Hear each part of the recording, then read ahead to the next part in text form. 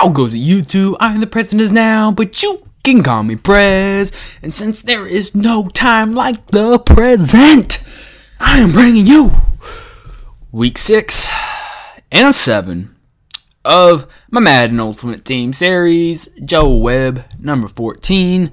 The title of this video is Joe's Got a Goon Squad. And really, he does. He really does. So here is my current lineup because I have not shown my current lineup. This is the lineup that I use in the next 2 games. Obviously, currently as I'm recording this, I do have a new lineup. Not that new, just obviously a new quarterback. Jeez, I mean, I'm finally fucking done with the with my Joe Webb series, so that's a big plus. And I also changed my my wide receivers around. You know, got some new wide receivers, kind of upgraded them, upgraded my cornerbacks, D-line I changed around, linebackers and safeties. I mean, that's pretty much my squad right there for a while. Nothing new. I'm not changing anything. And if you need some help at linebacker or safety position, I highly recommend those linebackers and safeties I was using. Yes, Clinton Dix is technically a free safety, but for some reason he plays like a boss at strong safety. I don't know why, but I get a lot of user picks. If you've been watching my series, you'll see that, I mean, I get some pick sixes, some regular interceptions, and no, folks, no. It is not your connection that is causing the screen to lag.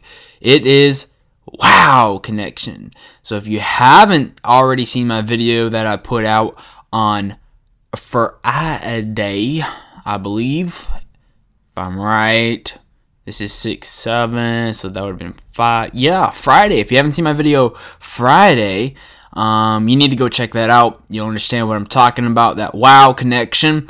That'll be pretty much my inside joke for any video I put on here for the future, as long as I'm continuing to use my service provider. And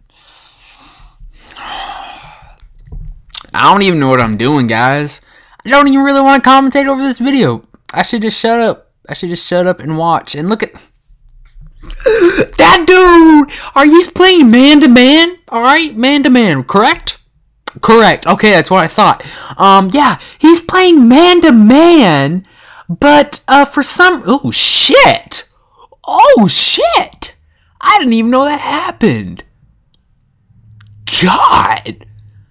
How often do you get fumbles on a punt coverage play? Jeez. God. Knocked the memory out of me. But here's that wow connection right there. Been renewed from a network timeout.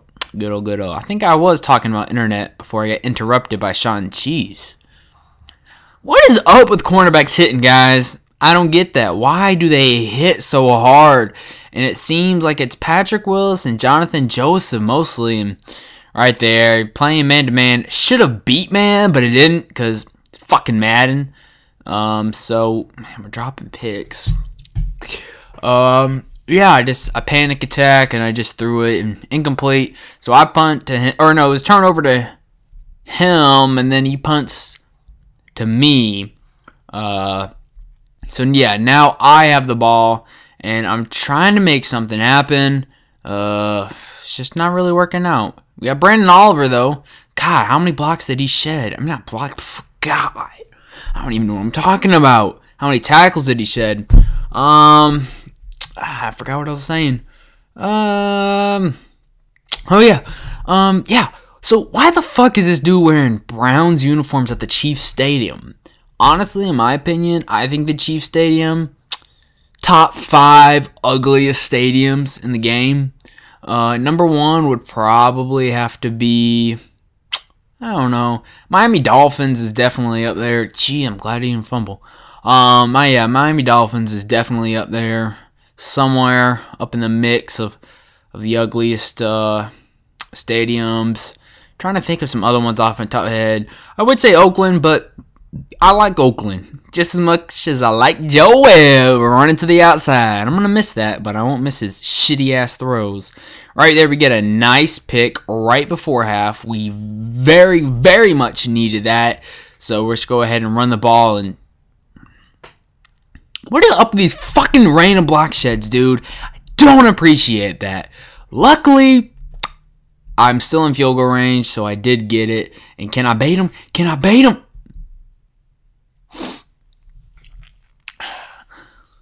Let's all take a moment of silence for my users that were non-existent on both of these plays.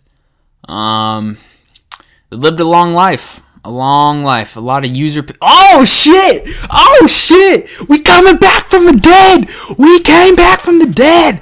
Oh, shit! The beast is alive! He is alive! Oh, preach it! Preach it! Oh, God! I baited the fuck out of that dude, man. Hold up, man. I should have done a replay of that. God, I'm over here rolling in my chair. I haven't seen this gameplay in a while. I didn't even know what happened.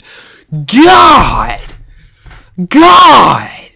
Hey, man, that nigga need to go to, like, Denny Vision or something, boy. He needs some spectacles on that face. Where that dude wearing them Stevie Wonder glasses. Wearing them black-ass sunshades. My God. All right, well, we get the ball. And we're driving. We're driving on them. We get a good drive going, surprisingly. So we're up by 10.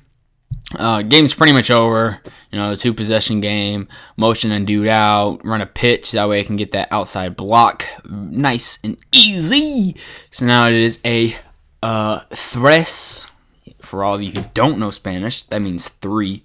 That is a 3-possession game. And what was I going to say? Yeah, the game's pretty much over. He heaves it deep, and Jonathan Joseph, what a lovely pick.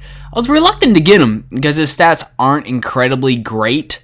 92 speed, like 89 acceleration, 85 zone, like they're not phenomenal. Aqib Talib, I love that dude, but he's 90 speed, so he's kind of iffy. I mean, they kind of balance out between the two. That is the current combination I'm running right now. So yeah, that's the end of the game. I hope you all enjoyed it. Look out for my very last episode will be this Friday. And until next time, guys, please remember to comment, like, and subscribe. And I'm the President now, signing off.